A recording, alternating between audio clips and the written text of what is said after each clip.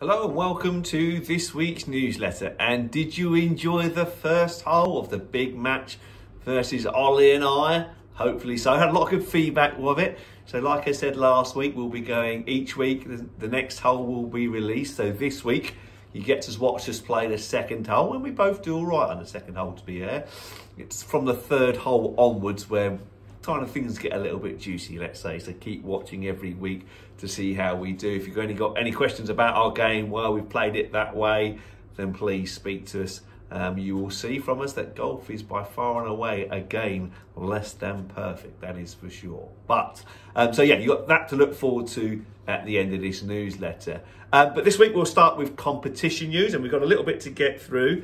So we'll go back to last Thursday's seniors competition, the Dennis Orton Cup, where Mike Kippen won with 38 points, beating Roland Speedy, also on 38 points, but on countback. Last Wednesday, the ladies had their divisional Stapleford, where Captain Lee Denny won Division 1 with 32 points.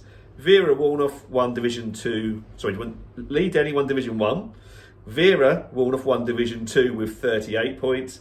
And Division 3 was won by Andre Bloomfield with 35 points, who beat Vicky Peake on countback. Well done to you, ladies.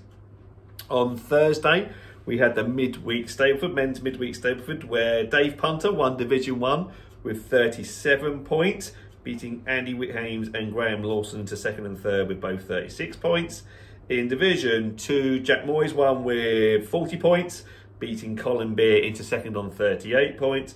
And in Division 3, Richard Old won with 39 points, beating Glenn Bowles on countback, also with 39 points. Well done to everybody there. Sunday, we had the October Mixed Monthly Stapleford, where Brendan Goff won Division 1 with 38 points, beating Brad McQueen and Glenn Jeremy into second and third, both on 37 points. In Division 2, Tom Houchin won with 38 points, beating James Punter into second on 37 points. And in Division 3, Dan Mitchell, well done, Dan, good to see that. Dan Mitchell won with 43 points. Well played, Dan. He beat Connor Harris into second on 36 points. On to professional tours now, and on the PGA Tour in America, well actually it's in Japan this week. It was the Zozo Championships held over in Japan, but still part of the PGA Tour. Keegan Bradley won for the first time in 4 years. He beat Ricky Fowler down the stretch. Ricky Fowler not won for a few years either, but at least Ricky was showing a bit of good form again. He's had a good start to the season with a couple of top tens, including this second place. But Keegan Bradley, who's not won, for 4 years or so, he won the Zozo Championship over in Japan. But good to see both Keegan Bradley and Ricky Fowler back to form. On the European Tour, or the DP World Tour, Adrian Otaegui won, the Spanish lad. He won comfortably round Valderrama, difficult golf course Valderrama, and he ended up shooting 19 under for 4 rounds. So fantastic golf that for him. Bit controversial because he's also a Live Tour member as well. So yeah, lots of kind of talk about that on Sky Sports. But yeah, he won by 6 shots from a Swedish fella called Lagergren. So yeah, that was a good golf to see, but not a very popular winner by all accounts. On the LPGA Tour, there's nothing on the LPGA Tour. It was that team event over in New York, wasn't it? And I think Nelly Corder won the individual prize. So yeah, that wasn't on the LPGA Tour.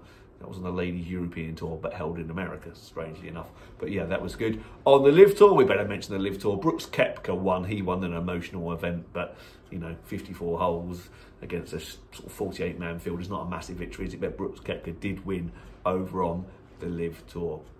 Right, okay, let's move on then. Let's move on to this week's second hole strategy. Watch the video and see what you think. So, second hole, 320 yards, par 4. Feel the breeze now, it is slightly into us, so it's almost a bit of a southerly breeze there. Idea is to knock it to the red post, 220 yards away, and then wedge in from there. No need to worry about the downwind sometimes, which can bring those back bushes into play. But yeah, just a 2-iron for me to knock it down there, 220 yards.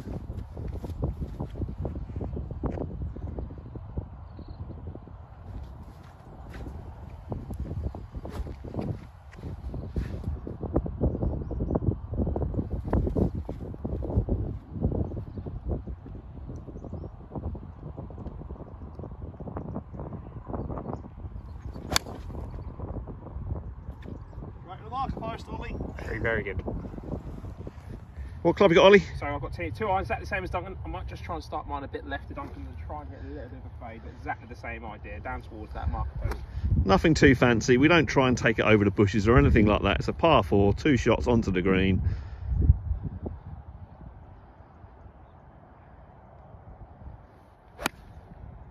Yeah, perfect as well. Great shot, well done. Here we are then. 3 P's in the pod, me, Ollie's ball, and the red and white marker post. Not bad. We didn't place them there, honestly. We did hit them to there. There were 2 good shots.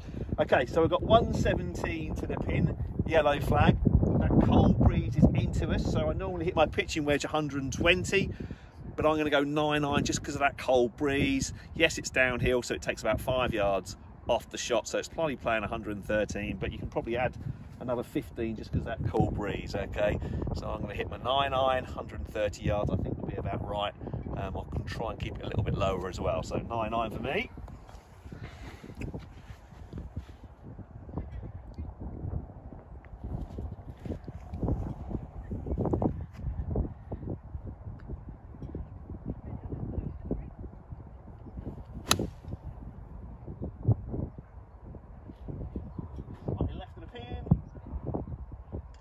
Good, just past the pin. So what you got, Ollie? I've got wedge. Pitching wedge he's got. Ollie hits it a little bit longer than me, to be fair. And I like to hit it a little bit lower, control my irons a little bit. So I quite like that little 3/4 low 9-iron I just hit there. That's more my Ollie prefers to hit it a little bit harder than me. So he's going with wedge. Still be plenty for him. Lovely strike. Just turning over a little bit left, but should be good. Yeah, 2 decent shots, middle of the green. Well played, Ollie. Repairing his divot like you should do. Always good to note that. Always repair your divots if you can. Right, Ollie's wedge finished about 20 foot away from the hole. You can see my marker just about another 5 foot in front of that. So 2 ways to get in there. So, yeah. What you got here, Ollie? A little bit left to right, about 20 foot down, slightly down the hill, but I don't want to race it past like the last one.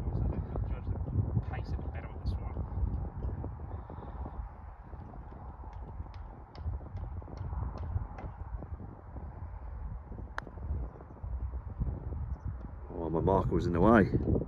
Good pace. That's neat, good pace. Nothing for.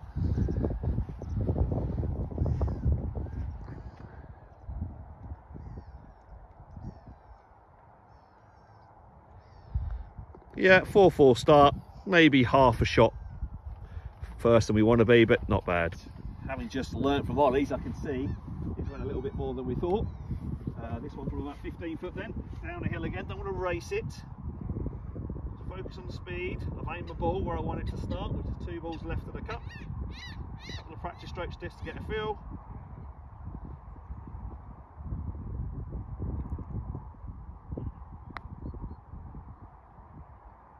That's 2 in a row that I've overread. The ball's not turning much on the slicks, I don't think. But pace was good.